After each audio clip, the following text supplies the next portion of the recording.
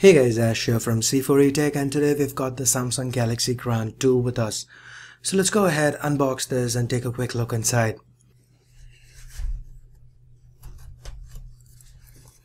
So before we do that, on the box we've got Samsung Galaxy Grand 2, 11 Indian languages, the Dios branding here, Grand 2 on the side, regular stuff on the sides of the box. And on the back you've got a quick little list of specs. You've got HSPA+, Edge GPRS, CPU is supposed to be Qualcomm Snapdragon 400, 5.25-inch display, 8 megapixel rear camera, 1.9 megapixel front camera, 2600 mAh battery. So the model number is SMG7102 for those wondering. Let's open this up. So that's the Galaxy Grand 2. So let's get to it in a moment. Inside we've got the quick start guide, earbuds, micro USB cable,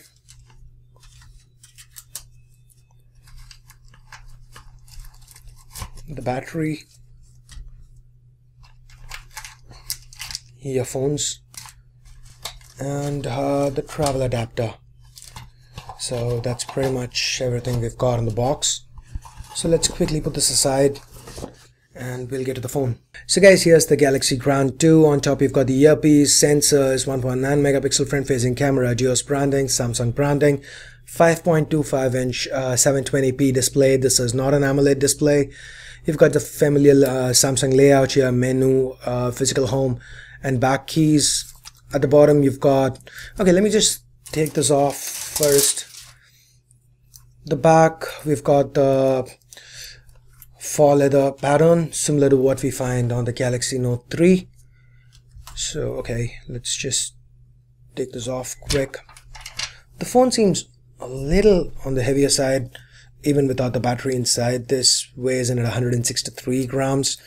The Note 3, for comparison's sake, weighs in at 168. That's with a 5.7-inch display.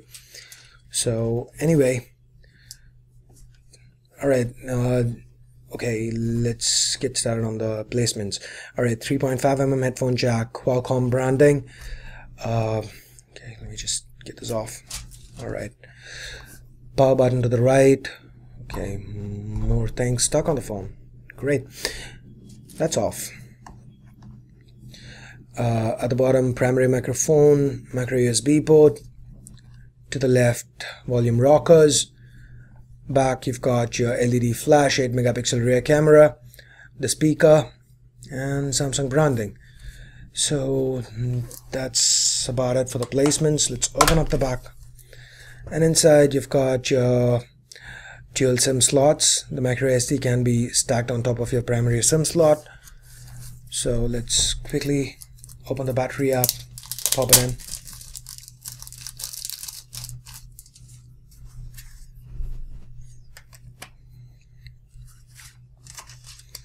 So guys, to give you some perspective of the size of the phone, let me just put it side by side with the Note 3 and the Galaxy S4. So that's it. At 8.9mm thickness, it is the thickest of all three. Alright, so let's quickly turn this on.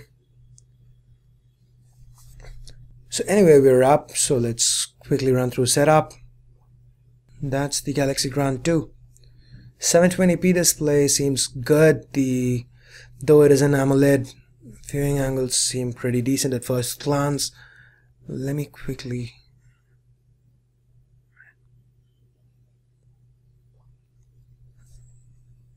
Alright, okay, that's full brightness already. Going into settings. Let's see what it's currently running. That's Android 4.3, Jelly Bean. Not the latest, but not a lot of phones have 4.4.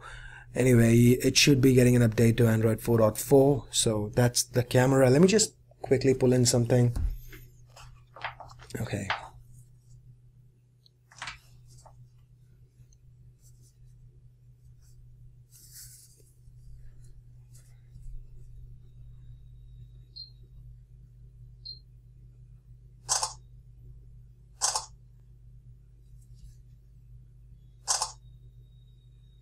Okay, camera seems faster. The shutter speed definitely feels faster than the original Grant. So going into modes, got beauty phase. Okay, quite a lot of modes have made their way through. It's pretty good. That's your front camera. Hey guys. Going into settings.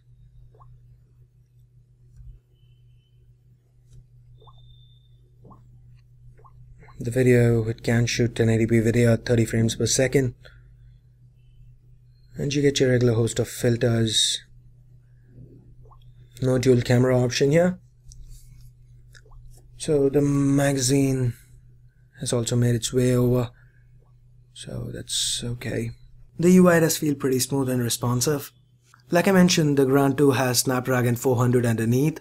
That's 4 Cortex A7 cores clocked at 1.2 GHz each, coupled with an Adreno 305 GPU and 1.5 gigs of RAM. So this is similar to the configuration of the Moto G, but the Moto G ships with 1 gig RAM on board though. And it seems to be a thing here with Samsung that the Grand series doesn't really get vibration haptic feedback. I kind of feel that's something they shouldn't have left out. Maybe I'm wrong, maybe it's buried somewhere in the settings, but as far as you can compare with the Galaxy Note 3, you find it under key tap feedback. It's not available here. This is one of the things I really hated about the Galaxy Grand 1, the lack of haptic feedback. I'm pretty used to it. One of the main reasons why I just can't use a Windows Phone device. So anyway, enough about that. So quite a lot of features have made their way in though. Say for example, multi-window, blocking mode, it's all available. That's multi-window, seems a little jittery to open up.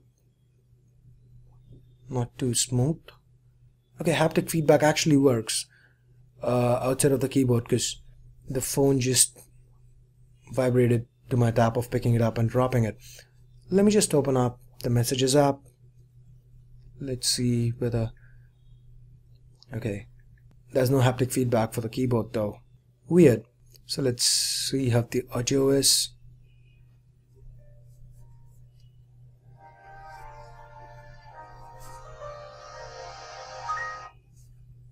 Okay, let's turn over to mute.